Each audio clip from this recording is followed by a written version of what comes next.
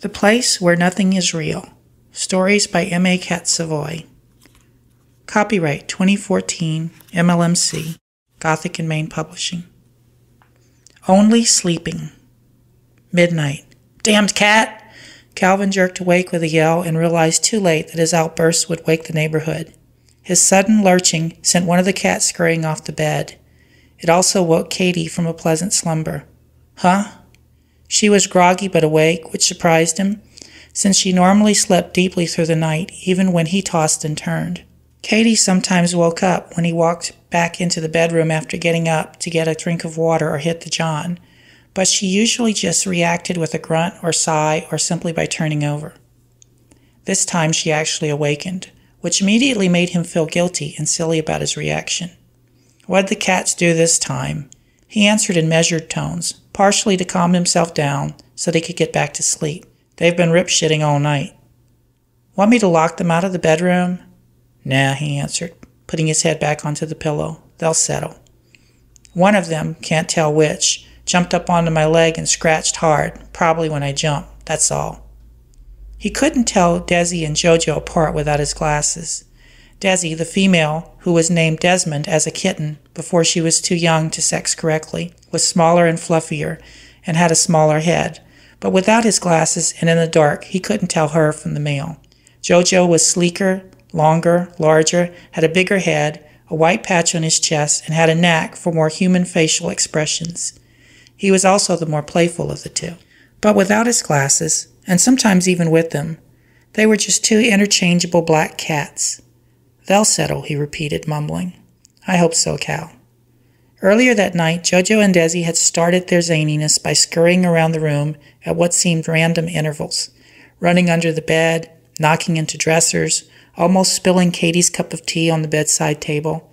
Instead of their usual ritual of posturing to see who would get to sleep by Katie's head and who would end up at her feet. No mean spot, since Kal and Katie used a bed warmer during the frigid days of winter. They were all hisses, snarling cat threats, and clicking claws on the wood floor. Okay then, night, Cal. Katie turned over again. Both she and Cal slept facing away from each other, both grabbing the outside of the bed, which was small enough that this still left little room between them. This was fine, even though neither liked to be touching anything or anyone while sleeping. It left room for closeness without crowding either sleeper. 2 a.m. Apparently, it also left room for the cats to get between them. At first, Calvin thought that Katie was rubbing the back of his neck, the way she often did right before they went to sleep. He sighed to let her know he appreciated it. His second thought was how weird that would be for her, since she never woke up in the middle of the night. Cal was the opposite. All night long, he would have to get up to go snack, get a drink of water or Diet Coke, go to the bathroom, just stay awake a teeny bit longer, take something to make him go to sleep or to make some type of pain go away. His restlessness had no sleep schedule. If Katie woke up at all, she wouldn't likely initiate contact while he was sleeping. He shifted a little. Again he felt something on his neck. Okay, if it wasn't Katie, then it had to be either Jojo or Desi. He shifted a bit away. He felt it again. Then he felt something else. It rubbed across his neck as something moved over his head. It was a tail, although it didn't feel very furry. Whichever cat rubbed against him must have made the other jealous. Suddenly the hissing and snarling started again. Chill out! He found himself raising his voice again. This was followed by lots of scurrying and the noise of claws on the wood floor in the hallway. He and Katie both sat up in time to see a black cat run out the door, apparently to join the other. Katie got up and shut the door. Let them sleep in the living room, she said. She sighed and went back to bed, immediately falling asleep. Cal lay awake thinking about the stats he would run at work the next day, which put him out cold after about 10 minutes. 3:30 a.m. Calvin woke up to hit the head and realized that one of the fur balls was lightly scratching at the door. He opened it to get out and put his foot at the crack to prevent entrance. Something ricocheted off his foot and back into the hallway, then ran the other way. He took a leak and then stuck his head into the dark living room. One black cat sleeping on the couch, the other on the chair. You little bastards, he whispered, going back to the bedroom. 4 a.m. The cats were scratching at the door. Katie's voice woke Cal. he responded monosyllabically. Huh? What? She answered in kind. Doors. Cats. Claws. Noise. Her head was still on the pillow. Kal walked up to the door and lightly kicked it, knowing it would scare them. He heard scurrying on the other side. Katie mumbled, Hope we don't wake Jim. It took Kal a minute to realize who she meant. Jim was their downstairs neighbor, a quiet but friendly guy who lived alone, left the house only to go to work, and never had any visitors. Kal tried reassuring her. Jim seems to sleep through the night. I never hear him unless he coughs. I know, but... Okay, he interrupted. Let me go get them some treats. Maybe that'll calm their asses. Katie tried to soften him.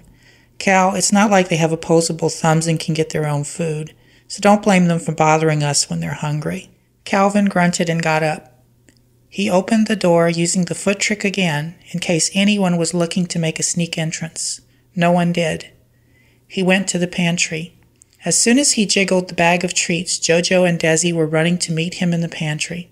Hissing at each other briefly, they jostled for the position of alpha cat on their way. The loser had come around the corner last, but then started, looked back, and scampered back into the kitchen, all claws tip-tapping on the wood floor. Sore loser, he mumbled. On his way back to bed, he passed a black cat he realized was Desi, making her way back to the pantry through the kitchen. Your brother is already there. Better hurry or he'll eat everything, Calvin said. Closing the bedroom door behind him, Calvin spoke before he realized that Katie might not even be awake. I don't think we need to worry about their waking Jim anymore. Despite his show of nonchalance, Calvin knew he would have felt terrible if the cats had awakened their downstairs neighbor. They'd shared the 2 floors of the Victorian for a couple of years now, after the couple had moved there and decided they'd found the perfect apartment. They had a huge living room and den, 2 bedrooms, a full bath and kitchen, and a wonderfully large pantry and laundry room, and Jim was the perfect neighbor. He was helpful and light-hearted, walking everywhere he went and always whistling when he walked. Calvin had cousins who were shut-ins, so he understood Jim and felt for him, especially since he and Katie needed people around them and couldn't understand how anyone could live so alone, without even a pet for company. They really appreciated Jim during the snowy winter months, when he would usually beat them to shoveling the drive, since they generally were not early morning people, unless they had to be at work early. Usually by the time Calvin and Katie were just sitting down to have morning coffee, Jim was already outside shoveling like an unstoppable robot. 6 a.m. Calvin woke up to more hissing and snarling. This time he opened the bedroom door, not worrying about the foot trick, hoping to catch the culprits in the act. Furry animals scurried by him and under the bed. Katie woke up. What the fuck? They heard more scurrying, and Katie screamed. Calvin felt something brush against him as well. Then he felt a second animal. He watched as a black tail went out of the door. Cut it out, he yelled, walking quickly behind the cats and clapping his hands loudly, an action which always broke up their fights. One ran past him into the bedroom. He found the other in the spare room, snarling near a slightly cracked window.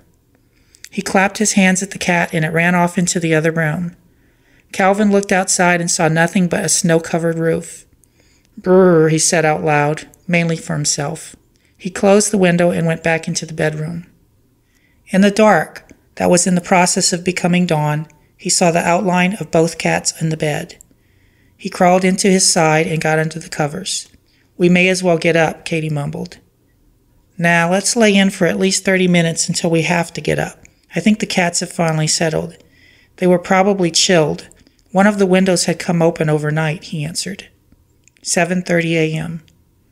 I can make us a second pot of coffee to have on the road, Calvin said. Katie sat on the couch, holding her second cup of coffee with both hands, admiring it as if it were a sacred artifact. Sure, Cal, she said, not looking up. The two finished off both thermos bottles of coffee before they finished the 30-minute commute to work. 10 p.m. Sleep, sleep, sleep, sleepies, Cal sang. This was his parody of a weird late-night television commercial for children's slippers, some kind of half-slipper, half-toy that didn't really look like much fun. The two crawled into bed, Jojo already at the foot, taking advantage of the bed warmer, and Desi waiting to get under the covers near Katie's head. Guess there won't be any fighting tonight. Seems they are both content with their places, Katie said. Night, Cal. 3 a.m. Calvin got up to hit the head as usual. Most nights were like clockwork. He noticed the time. He must have been exhausted, he thought to himself. He usually woke up every 3 hours or so. 6:30 a.m. Calvin was making coffee and warming waffles on the George Foreman. Hey, Katie, would you mind emptying the old cat food? It's beginning to smell back here, he yelled to sleepy Katie. Sorry, she mumbled as she went back to the back pantry to empty the old food. It doesn't smell that bad, she said, sniffing the dish as she walked by. It's cat food. I doubt it smells good, he answered behind her. Calvin looked out the window and noticed that the screen was slightly torn. Damn squirrels, we're going to have to pay for that screen or get it fixed if we ever decide to move, he mumbled. Katie had come back into the kitchen. Huh? Squirrels. The window screen's been torn. I'm pretty sure it wasn't like that yesterday. You sound like an old man yelling for them to get off the lawn, she joked. Anyway, why would squirrels do that? She asked. I don't know. Maybe because they're squirrely. But I know it had to be them because I see tracks on the snow outside, on the awning roof. Oh, okay, she answered, not really getting his point. Seriously, I bet it was one of them got the cats all worked up the other night. Come to think of it, I bet it was one of them managed to raise the window in the spare room a tad to get in from the cold. We're lucky Desi and Jojo didn't try to get out themselves, considering there's no screen at that window. Katie sat at the kitchen table. Now, why would a cat do that? Go out on the roof, I mean, especially ours. They're too in love with the bed warmer to entertain that thought. I doubt any kind of critter could convince them otherwise. Don't know, but when I was a kid, the neighbors had a tortie that would sit on the roof at night and stare at me. Meow, meow, meow, Katie intoned, trying hard not to laugh as she stared intently. Calvin just shook his head and kept washing plates, mumbling, crazy old cats. 10 p.m. Best thing in the world, a eucalyptus bath, Katie said as she walked into the bedroom, fluffing her wet hair. Calvin was sitting up holding a book, except he wasn't reading.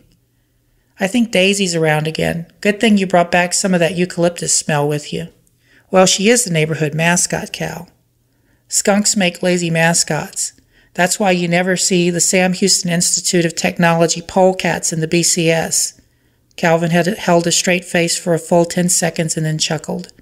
Ha ha, you're so full of it. You probably got a degree from there, she answered. Katie got into bed, and as if it were some kind of trampoline, Calvin popped up and out. I'm going to go yell at her or something. Just don't wake Jim, Katie said. Like I could, Calvin retorted.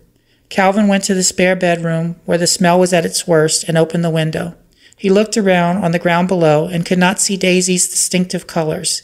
He could smell her, though. The neighbor's floodlight turned on and lit up the area. Out of the corner of his eye, he saw something run across the roof to his right. In the dark, it looked like a cat, if the cat had been turned inside out. As best as he could tell with his glasses off.